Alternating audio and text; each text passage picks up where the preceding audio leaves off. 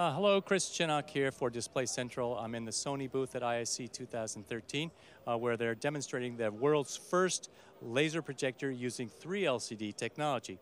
Everything to date has always been DLP, so this is the first time 3LCD technology has been used for a laser projector. This is the model down here. It's going to be available in white. Right now, the specs on this are actually pretty impressive.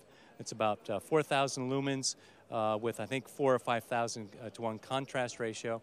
And that's also color light output lumens. Remember, 3LCD likes to talk about the light output in terms of the 3 color bands, red, green, and blue. So that will be a full 4,000 lumens color brightness.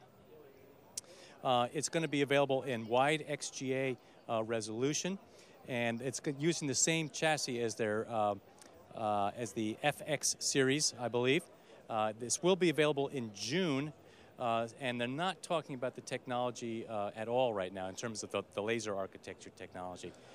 So my speculation is that it's a laser, a blue laser, a red laser, and a converted green phosphor driven by a blue laser, of course.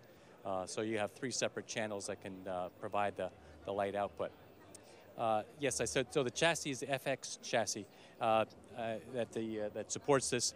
That has a number of inputs. What it does not have, however, is DisplayPort input or HD-based T. Those will probably come in later generation models. And that's pretty much it for now. No pricing yet, but June availability and additional technology disclosures in that time frame. Chris Chinnock for Display Central.